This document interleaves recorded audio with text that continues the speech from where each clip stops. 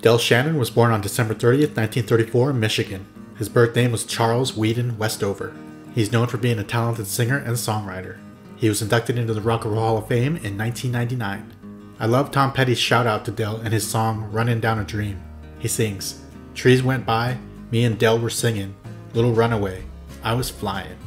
He had humble beginnings. He served time in the army and put his hours in playing guitar and singing.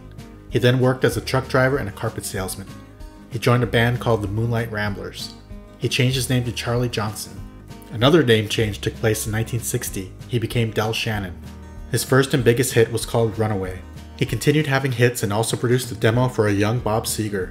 In the 70s, he began drinking a lot and he was considered old-fashioned. Del's 1982 album called Drop Down and Get Me was produced by Tom Petty. He was married once and had 3 children.